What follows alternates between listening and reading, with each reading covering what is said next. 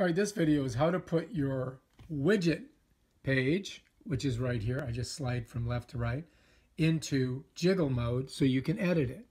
Go all the way to the bottom, you're going to see an edit. You're going to hit edit, and you're going to notice it's all jiggling. Now, if you want to get rid of any of these, you can just go ahead and, like, let's say if I click on here, it's going to give me this window. It's going to ask me, do I want to remove the calendar from my widgets? Well, no, I don't. I want to keep it. So I'm going to leave it there. And then we can slide down, and you can remove any of these things if you don't want them on there.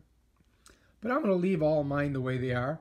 And to get it out of jiggle mode, you can touch an open field, and it stops. Or you can go up to the top and hit done. And that's how you edit your widget page in the new iOS 14 on iPhone. All right, if you like this video, subscribe to my channel and check out my other awesome videos. Peace out.